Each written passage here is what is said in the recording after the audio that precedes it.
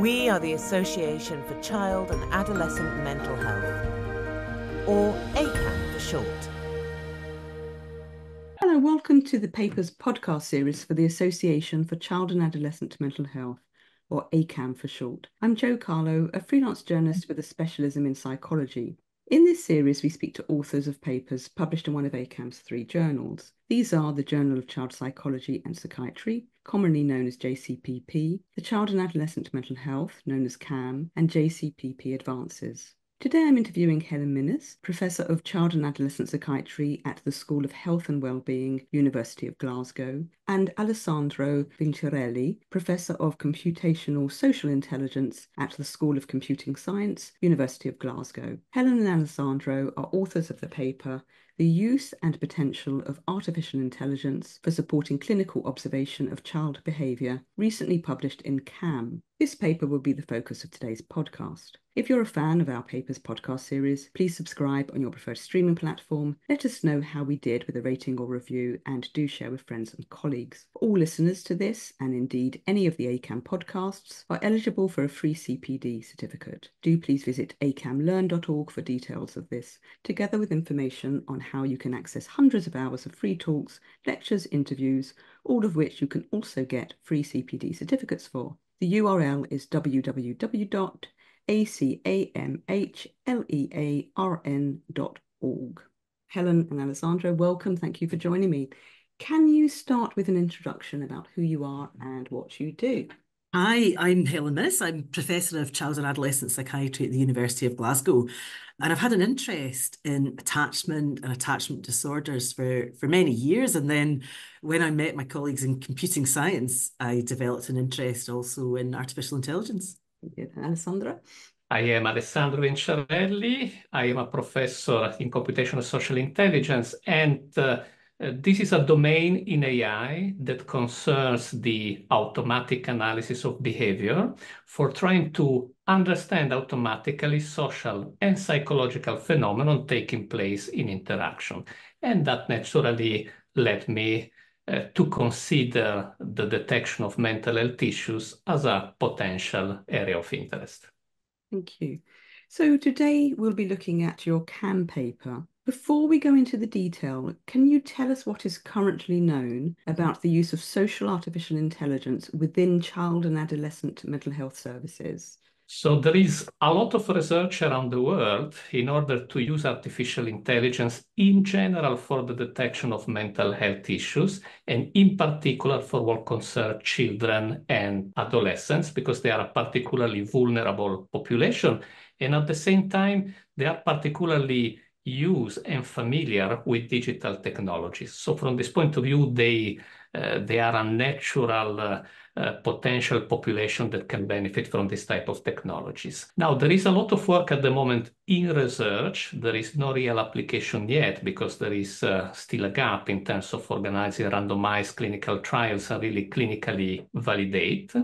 But there is a lot of research work, and all indications show that artificial intelligence is capable at least to address the most evident cases, those that even, let's say, the less experienced doctors can deal with, while leaving potentially to the most experienced doctor, to really to the professional skills of doctors, the possibility to deal with the more gray area type of problems, so where the problem is a bit more ambiguous and challenging. And very important, there is clear evidence that AI can address that part of the clinical work which is the most repetitive, the most tedious, the one that really doesn't require particular professional skills. So I don't know if Helen wants to follow up on this. Yeah, I mean, I think that's absolutely right, Alessandro. I think there's huge potential and there are some really exciting research avenues. But as a clinician, I don't think these technologies have really reached us in the clinic yet. You know, the work that we've done on the school attachment monitor is in that sense kind of state of the art because these tools are not being used in the clinic. But one of the things I really learned from Alessandro is exactly that there's huge potential for AI taking away some of the repetitive tasks in child mental health assessment and then freeing us up to actually use our clinical brains So I really hope if you ask us that question in 10 years' time, we'll be giving a very different answer and we'll be using it effectively. We'll focus a bit more later in the podcast on sort of AI use v clinician use. Let's focus on the paper itself. So this is the use and the potential of artificial intelligence for supporting clinical observation of child behaviour, recently published in CAMH. Can you set the scene for us? What did you look at and why? Maybe starting with why. I mentioned at the beginning that I've always been interested in attachment, and I find that most CAMHS clinicians are interested in attachment, and we think about it a lot and we talk about it a lot, but we've never had the potential for actually measuring it empirically in the clinic. So there's been all of this research using, for example, the strange situation procedure, the Manchester Child Attachment Story Task, other story STEM measures in research, but it never really translates into the clinic because these are tools that we can use them in the clinic. They're not that difficult to administer, but they're very, very time consuming to rate. And I'm also a child psychiatric epidemiologist, and another frustration is that none of the big epidemiological studies really have true measures of attachment, because in order to really measure attachment, you have to slightly stress the child. To really measure attachment, you can't just use questionnaires. So we've never had easy measures of attachment in big epidemiological studies. So that's another big gap that really frustrated me. Meeting Alessandro and hearing about social AI, I mean, do you want to say more about that side of things, Alessandra? So I really saw the potential for that. Yes, what was very good in collaborating with Helen is that somewhat we started from an existing test, which is the Manchester Child Attachment Story Task, quite a common instrument for assessing attachment in children. And somewhat we modified slightly the protocol to allow artificial intelligence to work. Mm-hmm. This is a very important point, I think, of this work, because in general, the interaction with clinicians, the tendency is to think, okay, we do our thing the way we do it usually, and then you just add AI at the end. While the best results can be obtained if you really modify, you create the conditions for artificial intelligence to work. So there has to be a little bit of adaptation on both sides to really work well together. It was a very interdisciplinary work from this point of view. And the key point is that at the end of the day, the way this task works is that you ask children to tell stories. The way they tell it and what they say is the target of observation of psychiatrists. By looking at that, they go through a protocol, they observe. Essentially, by observing, they understand what is the attachment of children.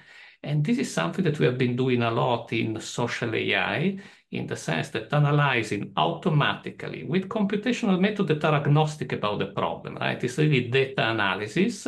Somewhat you can learn through statistical methodology to bridge the gap between the data itself, the words, the way the words are said, so the tone, the loudness, the type of intonation, etc. You can map that into the judgment of the experts. So the machine learns from the doctors and replicate the judgment of the doctors up to a certain extent, of course. Is there anything more you want to say about the methodology? The only other thing I would say about the adaptation of the MCAST itself was that I had trained in using the Doll's House MCAST. So the way that the original Manchester Child Attachment Story Task works is that you sit with a child with a doll's house and you have mummy doll and child doll. And as Alessandro says, you tell the child an attachment-related story. So for example, you might have child doll in the garden playing football and mummy doll in the kitchen, and the child hurts their knee. And you've got to put a bit of emphasis on that. The knee is bleeding, so that there's an attachment-related stress. Securely attached child will bring mummy doll close immediately and smoothly. And in insecure attachment, that proximity seeking will be less efficient. Mm-hmm. And I'd always been struck by, when we were rating these, that much of the rating algorithm rests on how that proximity seeking happens and what happens immediately afterwards. And so what our colleague Stephen Brewster did was he put movement sensors into the dolls. So you could actually see physically and actually measure in terms of physical vectors the speed and smoothness of that proximity seeking. One of the things in the original paper that was published in PLOS One, that algorithm lent a great deal on the child's hand movements because they were holding the tangible dolls. What we did was we went into primary schools and with about 130 children who basically took it in turns to do the original MCAS with the doll play or our computer game version. So we developed a very simple computer game where the story was told by an actor on a laptop, and there was literally a very basic fuzzy felt version of a kind of map version of a doll's house in front, and it worked really beautifully. And so children took turns to do each. So for most of the children, about 100 of the children, we had both an original version and a computerized version. And that's how the algorithm was developed. I don't know if you wanted to say more about the development of the algorithm, Alessandro. So yes, the key point is that mental health leaves traces in the way we behave. There are traces that are particularly evident, like the one Helen mentioned, so this proximity between dolls, which is very easy to capture, very easy to see. There are also traces that are less visible, and artificial intelligence here acts a little bit like a microscope because it has this ability to consider a lot of different variables and how they relate to one another, which is something that escapes our own cognitive abilities. And from that point of view, it can detect also traces that are less understandable. In general terms, they cannot even be described or expressed from that point of view. And still they are sufficiently consistently associated to the condition to allow automatically, to allow statistically to make correct inferences. So we analyze all types of behavior, apart the dolls that represent very semantically what happens in the story. We analyze what they say, we analyze how they say it, we analyze facial expressions, and all these micro traces, consider that we analyze really windows of 25, 30 milliseconds, and then we do statistics out of the results we get from each one of them. All of them mathematically, statistically, they can map into a decision. Is the child secure? Is the child insecure? And we get accuracies between 75 and 80%, meaning that 3 times out of 4, we correctly made the decision. And of course, we talk about the cases that probably with most evidence, there is a most clear trace of the condition in the behavior of the child. Just staying with that, clinicians, through their training and experience, they have implicit knowledge and an intuitive feel about what they are seeing. Your paper states, I know, that social AI approaches can automatically detect a smile and estimate the probability that it is a manifestation of happiness. Can social AI replicate this kind of implicit feel that clinicians have?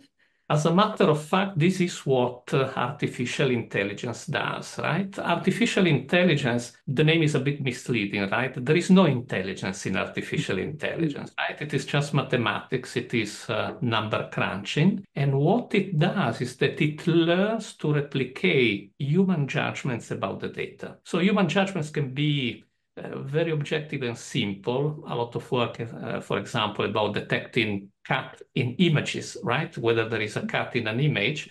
Okay, that is very objective. So you take thousands of images where there is a cat, thousands of images where there is not a cat, and essentially you learn the statistical properties of the 2 types of image, and based on that, you learn to do it. Mm-hmm. And here happens exactly the same thing. So we had experts analyzing the 104 children that were involved in the experiments, experts that gave their judgment, right? This child is secure, this child is insecure. And what we do is that we teach the machines through a process that is called training, which has nothing to do with the training we have in the human sense. It is a mathematical process that simply takes mathematical functions and change the value of their parameters to reproduce the best possible the judgments of the experts. So from this point of view, the machine does nothing else than learning, embodying, capturing this type of implicit knowledge that doctors have about the behavior of children. And I think, just to maybe add something to that, one of the things I found really fascinating in working with Alessandro and his team is that I think AI and working with computing scientists, it can help us to understand what it is that we're noticing when we make those intuitive implicit judgments. So I'll give you an example from reactive attachment disorder. So reactive attachment disorder is characterized by really a closing down of the attachment system. So children are less likely to seek or accept comfort in an obvious way. So they can become very withdrawn. And we sometimes talk about frozen watchfulness. So there's a kind of clinical implicit judgment that a doctor or a psychologist or a speech and language therapist would make that a child is frozen. But what I've learned from Alessandro is that sometimes what the computer is noticing is, for example, the child's leg movements. Now, as a psychiatrist, and same with my other CAMHS colleagues, we're often only really looking from the head upwards, or we think we are. We don't realise that we're actually taking in the whole gestalt. So for me, one of the really fascinating areas of potential next steps are to help us actually understand what it is we're noticing when we make these human kind of gestalt clinical judgments. What are the key findings from the paper would you like to highlight? For me, the biggest and most exciting finding is the finding that, particularly for securely attached children, a machine learning algorithm is usually correct. And then the second most interesting thing is that still leaves huge scope for the clinician. So the way that I could imagine this being used in practice in CAMHS clinics would be a little bit like the way that cancer doctors, for example, use radiology. CAT scans, for example. A cancer surgeon may look at a CAT scan and may think that there's something on it, but they're not going to just use the CAT scan. That's going to be a tool that will help them along with other clinical signs. So for me, that's the other really important finding, that the machine learning algorithms are really pretty good, but they're not good enough to replace the doctor or the psychologist or the speech and language therapist. We're always going to need the clinicians to add the rest of the assessments to really decide on what's going on with the child and make our formulations. I think a very important point that is emerging from the work we have been doing together with Helen, and also partly with work I do on other mental health related problems like depression, etc., is that probably the next decade, this is general for artificial intelligence, will be the decade where we bridge the gap between AI and users. In this moment, all these technologies are somewhat developed a bit with a technology-centric approach. What does it mean? It's developed by engineers, for people that have an AI literacy, and so people that are fundamentally already adept at using these technologies. While the very important thing will be to develop it, and partly with Helen, we did it already through this type of game we designed in order to interface the test with the computers. It will be important to make it sure that these technologies communicate the results in a way that can be used to the clinician, in a way that the clinician can rely on it without over-rely on it, so always while keeping the critical sense and the ownership of the diagnostic process. And this is going to be extremely interesting because it is about human AI teaming and collaboration, right? Which is still a very widely open type of research question. So I would say the most interesting point is that we have this gap to bridge. This is probably what is going to finally help us to have this type of work applied and used.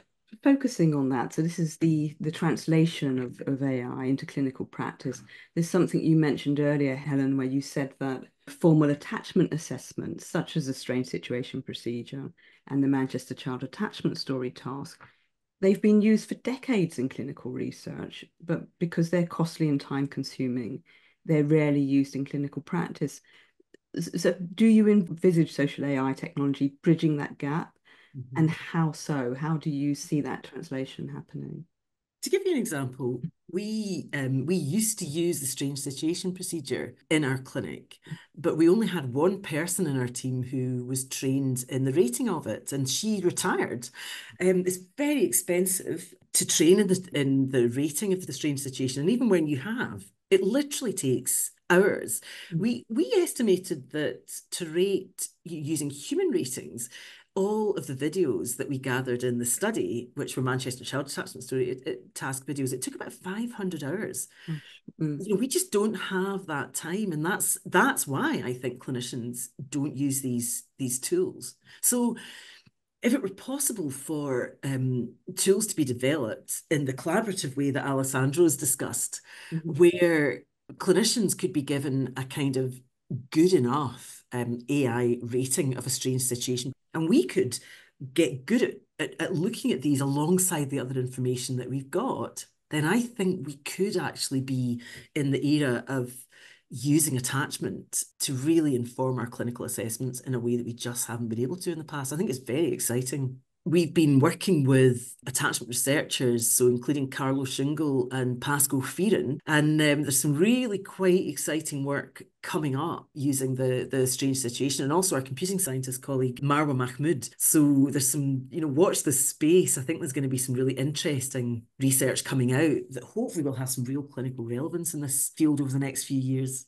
Yeah, one important thing to remember, because there has been a little bit in the last decade, this tendency to think that artificial intelligence is going to replace workers, which is absolutely not true. Now, whoever was serious about artificial intelligence knew this will not have been the case, right? The point of artificial intelligence is essentially about making it faster, making it cheaper, making it more efficient. That is where artificial intelligence can intervene. It's not about replacing clinicians. It is about helping them to make their work not even better, but simply faster, with higher volume, etc., reducing the cost, which is extremely important in healthcare nowadays. So this is where artificial intelligence intervenes. And then, as Helen mentioned, in the best cases, it is also possible to get some extra information, because the type of analysis you can get out can give you the type of intuition that maybe will not be easily accessible at naked eye, right? So once again, AI can act a little bit like a microscope in this case and help you to see things that you cannot see. Do you think policymakers understand that? Your paper emphasizes the use of social AI to improve clinical efficiency without replacing human clinical judgment. But given the cost and time savings AI might present, might policymakers push for its overuse at the expense of clinicians? I think that's something that has to be thought about with any new tool, whether it includes AI or not. I mean, I think a good example would be that there are various profiling tools for neurodivergence, for example. People can go online and go to their GP, having done a profiling tool, and say, this says that I've got ADHD. And actually, that is not a clinical assessment. So I think as far as policymakers are concerned, they have to be no more or less wary than they should be of any new tool. It's got to be evidence-based. It's got to have been developed with researchers and clinicians working in collaboration. We have to be really careful not to over-rely on tools, and also not to allow new tools to introduce bias. So I think because AI technology has advanced so rapidly, there are perhaps greater fears about tools that involve AI, but we should have those fears about any new tool. The regulation and the auditing, how is it called, which is a process that for any technology tries to identify and mitigate potential harms, in the case of artificial intelligence, is still a subject of research. So for the moment, on the side of policymakers, there is an application of what they call a caution principle, right? Let's go slow. Let's try to avoid, first and foremost, to avoid issues, to avoid problems. However, there is an enormous amount of work, and in particular, we are going to work about exactly this technology to detect attachment in the framework of a project that is studying participatory approaches to the auditing of AI technologies, which is in the framework of a big UK initiative called Responsible AI, that really is putting together several tens of researchers, where the point is, a bit in the spirit I mentioned earlier, to bridge the gap with the users, let's try to make sure that we avoid any possible harm resulting from these technologies. And let's do it by taking into account all people that are involved. So in the case of mental health will be the patients, the families of the patients, the clinicians, the political authorities, the administrative authorities around healthcare, etc. So from this point of view, it's still an open issue, right? How are we going to assess and ensure? However, part of it now starts being established. One was mentioned by Helen, is avoiding biases. As I mentioned, AI learns from clinicians, which means it learns the good things, so their expertise, etc., but all bad things. Biases, if there are any, is an obvious case. So at least for what concern learning to avoid that there are biases, and that the result is fair, doesn't take into account any factor that is not related to the pathology. So somewhat, at least on that, there has been a lot of advancement. So we can safely say that some of these approaches, and we can measure it, are unbiased, at least with respect to major characteristics like age, gender, ethnicity, and so on, right? But still it is a very, how can I say, a very active research area. Still we are interrogating ourselves, how can we ensure that these technologies are going to work with no harm, right? And it will be a constant interaction between policymakers, clinicians, technology people like me that develop this, right? It's a bit of a frontier that is moving. Thank you. How do you envisage social AI being further developed in the future to support child mental health? So somewhat the progress goes essentially in two main directions that are parallel but feed one another. The one is the consistent improvement of the methodologies. It is a technology, so there is a kind of technological progress that keeps going on. So these analysis methodologies keeps becoming better and better, working with less and less data. This is a very important thing. A lot of the successful methodologies today need an enormous amount of data, which makes their use impractical. So we are working a lot to reduce that need for data. And this, let's say, progresses irrespective of the particular area of application. This is purely technological thing, right? In the future, the big issue, the big important problem will be exactly how do we make it usable? How do we make it an asset for the users, right? Which introduces a number of problems that are independent even of the performance. It's really about to make it, for example, explainable. To a certain extent, it will be important that it says, we think this child is insecure for this, and that reason. This is something that current methodologies are not capable to do. You get some indications, etc., but it's a bit difficult to interpret them and to make sense of them. So this is going to be the biggest problem, the most important problem in bridging this gap. How to translate the decision into an explanation, right? I get to that decision because I observed this, and that, right? And unfortunately, it is, how can I say, if you satisfy that need, you lose performance. So there is this interesting trade-off to be found between working well and working in an explainable way for the moment, right? So this will be, I think, the biggest problem, the most important problem to be solved in the next few years. Where I think AI could be a real growth point in child and adolescent mental health is for those kind of quiet, invisible problems that we're not very good at noticing with the naked eye. And so I'm particularly interested, I think I mentioned at the beginning, Joe, that I'm particularly interested in attachment disorders. These are disorders that are only ever diagnosed in children who've been abused and neglected. And for some reason, clinicians, we're not very good at noticing those. So on the one hand, there's reactive attachment disorder, which is characterized by closing down and children being very withdrawn. And somehow our human brains are not very good at spotting the quiet children who sit at the back of the class and don't ask for help.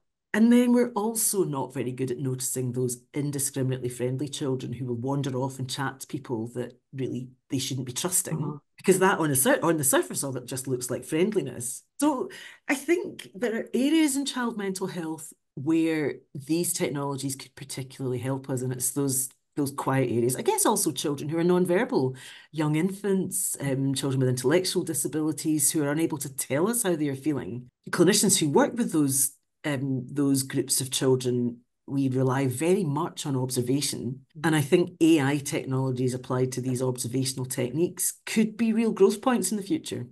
Thank you. Are you planning any follow-up research, or is there anything else in the pipeline that you would like to share with us? Well, we're really keen to do some more work on the school attachment monitor, but there is also some very exciting work about to start on attachment in general and AI. And I mentioned that Carlos Shingle, Pascal Fearon, Marwa Mahmood and ourselves were all involved in that. So really watch this space. And I think there is work in other branches of mental health using AI. I mean, I don't know if you want to say anything about that, Alessandro. Yes, somewhat. This is a work that can continue for decades, and it has at the same time a methodological aspect. So this data is extremely interesting to push these methodologies to their limit and to develop new methodologies to take into account. And another line of research, and it is something that we are going to publish, to present, is things that are coming.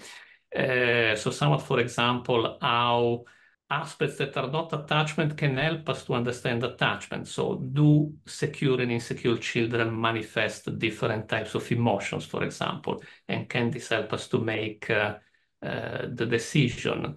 Is it possible to be multimodal, taking into account jointly all ways of manifesting attachment? So what they say, how they say it, the gesture, facial expression, etc., and how to combine all of this, something that as humans we do very easily, we don't even realize we do it, but for a machine is a bit more challenging. Brilliant. Finally, what are your take-home messages for our listeners?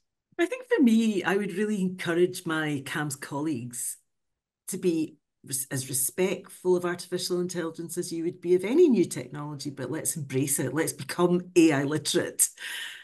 I think very important, don't be afraid. It is not true that artificial intelligence is going to replace people. It's going to help us to be more effective, more efficient. It's going to eliminate the repetitive and tedious parts of our jobs, but it's not going to replace us. So embrace it, get ready to welcome it, and let's try to do the best all together. Very much important for us, technology-oriented researchers, is very much important to collaborate in order to find the best way to make it work. Wonderful. Thank you, Helen and Alessandro. For more details on Professor Helen Minnis and Professor Alessandro Vinciarelli, please visit the ACAM website, www.acam.org, and Twitter @ACAM. ACAM is spelled ACAMH.